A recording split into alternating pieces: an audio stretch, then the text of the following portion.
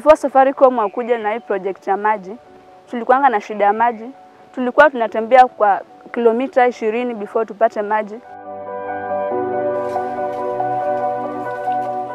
Since the borehole was drilled and the Safaricom Foundation was able to assist the school with the electric pump, solar panels, elevated tanks, we have seen great change in this school. We have received many students. From once we were able to admit double class in 2020. We also have some bit of farming. We have bananas, kales, pawpaws.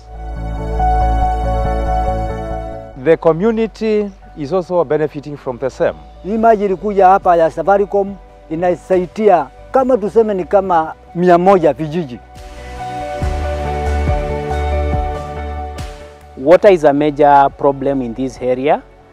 When I was a student here, we would walk several kilometers to fetch water. That would eat into our study time, and in a way it would also impact on our performance. The project consisted of 4 water tanks, 10,000 liters capacity each.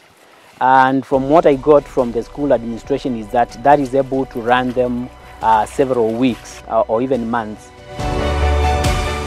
I would encourage other staff to take just a few of their minutes and apply for the Pamoja project. You have an opportunity to make a difference and be part of the bigger, promise of transforming life.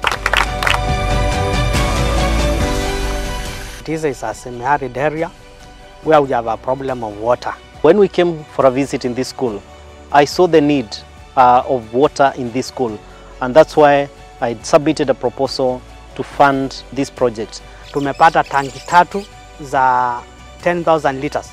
Kwa hivyo kwa jumla hizo ni lita 30,000 za maji ambao tunazipata na kuwa stored hapa.